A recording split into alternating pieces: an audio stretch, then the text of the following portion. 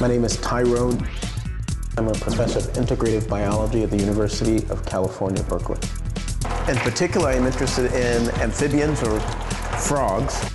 So this is a plains leopard frog. This is one of the parents of many of the tadpoles. My work primarily we expose tadpoles because we're looking at development. And I'm interested in how hormones are involved in their ability to adapt to changes in the environment. But the whole goal of the lab is to go, if you're exposed to this chemical at this temperature, what gene gets turned on and off?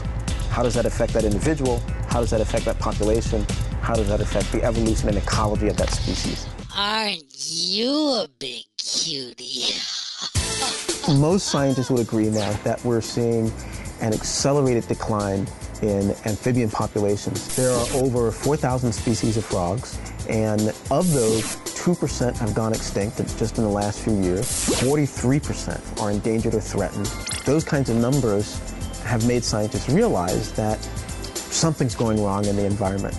People have talked about changes in weather patterns. People have talked about invasive or introduced species. There's a role for pesticides in the declines. People should also understand and take that as an indication because we live in this environment and need many of the same things in this environment as amphibians do. If the water quality is so bad that a tadpole can't grow in it, how can we accept that water quality as our drinking water?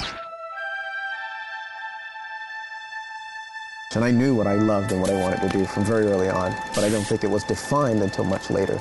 I spent a lot of time outdoors, spent a lot of time in swamps around my house. I've always been interested in frogs, well, reptiles and amphibians in general, and have always been interested in particular in how environment affects their growth and development.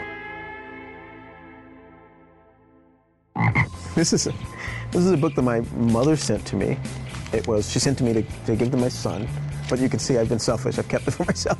I have copied parts of the book and used it in my talks because there are some key things in here when they describe the difference between a mom and a pop frog. My father used to say, always do everything your best, or don't waste your time. Do something else that you're going to put your best into. It's things like that that I think are the basis for not just academics, but for anything that you're going to do. You know, that do something you're going to be proud of.